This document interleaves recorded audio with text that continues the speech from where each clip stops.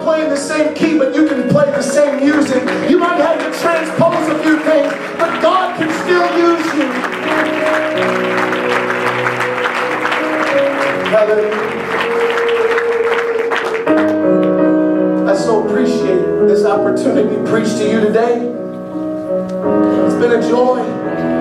It's been a joy spending time with you. My wife and I have agreed that we won't be preaching camps anymore. We're pastoring 2 churches.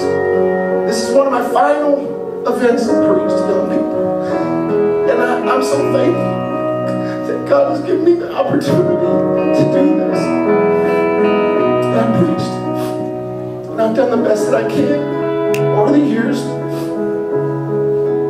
And I want to see some young people do great things. Somebody else has got to preach to our young people. Somebody else has got to sing to them and encourage them. Somebody else has got to share their testimonies. I've worn my testimonies out about how I won souls to God in high school, how I prayed before school. But somebody else has got to have that testimony. Somebody else has got to be able to inspire people to say, I can do it. Who's it going to be? Who's going to step in?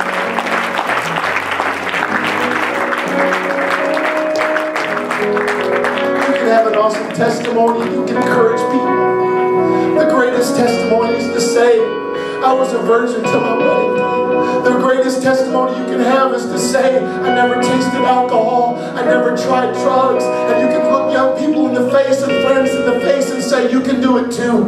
But if you've already crossed the line, you have a testimony. And you can tell people, I made mistakes, but guess what? I surrendered to God. I got my life back. I got my priorities right, and I'm still here. The devil's a liar.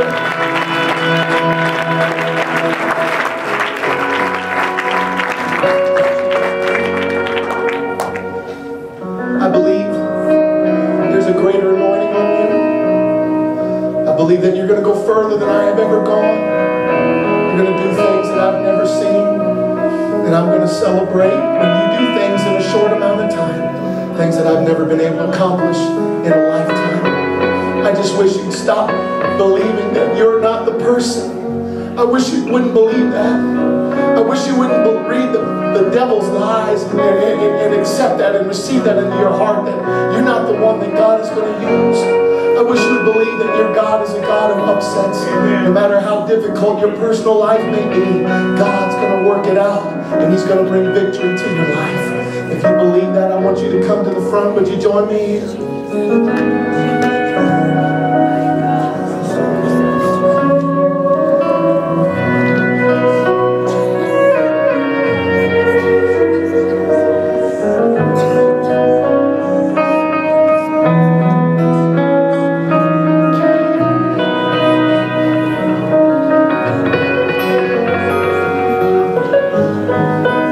Some of you are intimidated by this altar call because you have a heart that has been hard towards God.